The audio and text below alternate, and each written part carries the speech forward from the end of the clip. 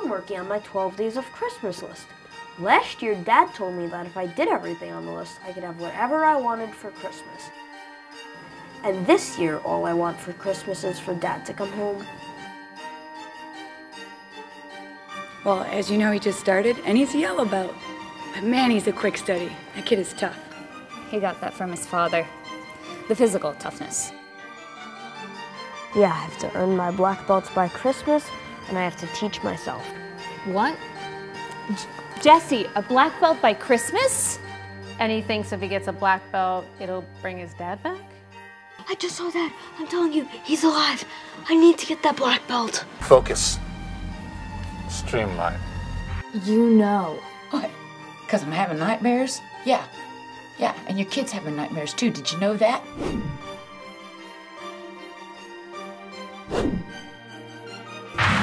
We will haunt these victims. We'll haunt their minds, their dreams. You know what he sees? He sees your husband. Your husband, his little daddy, that is gone and disappeared. Getting a black belt is not going to bring back Daddy. These are just dreams you're having. Maybe Bob is just trying to reach you and Jesse from some other world or something.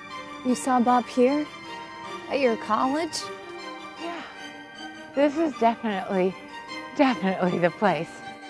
Mom, I have a message for you. You can't be expected to be loyal to everything all at once. I need you to tell me if my husband is alive or dead. Dad will be coming home soon when I prove that I earned my black belt. Some is as it seems, some is not. That can't be. He disappeared with Whitmore, like seconds after the shooting. That sounded like Bob's voice. He's stronger than all of us put together. Bob! Bob! You know, there are times I'm afraid. Oh my God. Oh my dear God. Dad! Dad! You think he's alive?